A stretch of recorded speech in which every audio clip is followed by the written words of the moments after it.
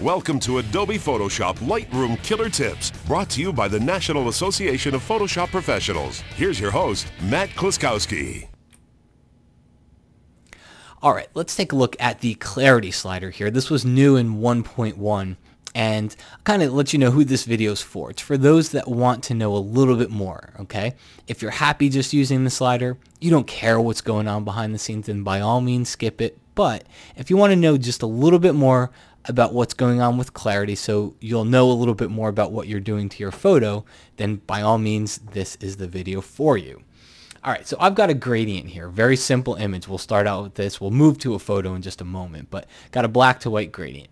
And when I adjust things like exposure, it changes the gradient. Recovery, you could see it changes the gradient. Same thing with fill light, same thing with blacks, all right?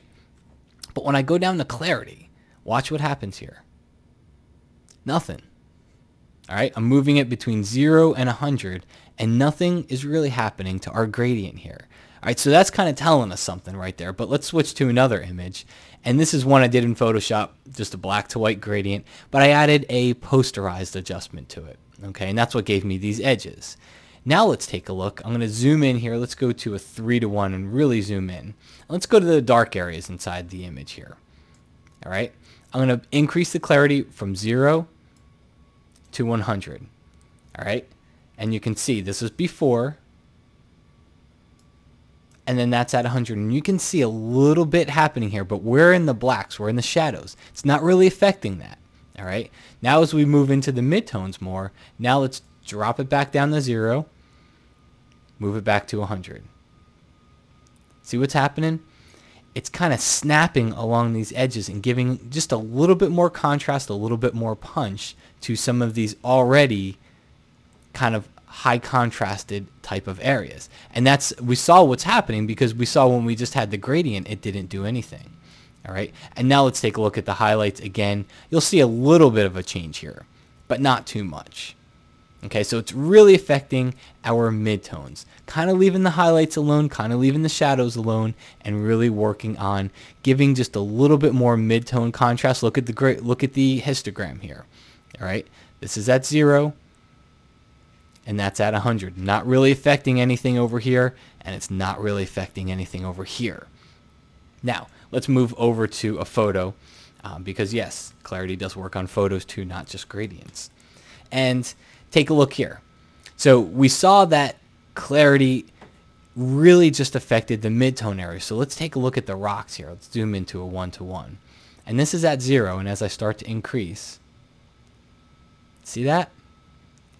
See how it's getting a little bit more contrasty inside the rocks? It's hard to pinpoint what's going on, but you can see it.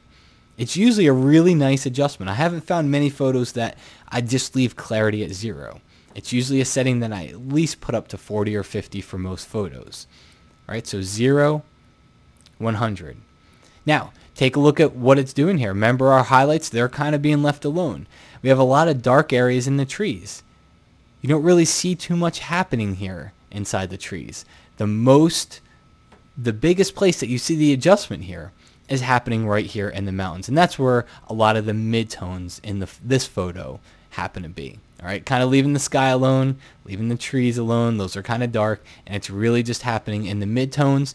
And as you saw from that gradient example, it's really just happening to the edges. Clarity's looking at those edges, and it's giving a little bit of a midtone contrast boost there, as opposed to boosting the contrast in the entire photo, which we could do just as easily with the contrast slider. And in fact, just to show you that they're different, take a look at the gradient example again. If I move the contrast slider, see how it moves our gradient?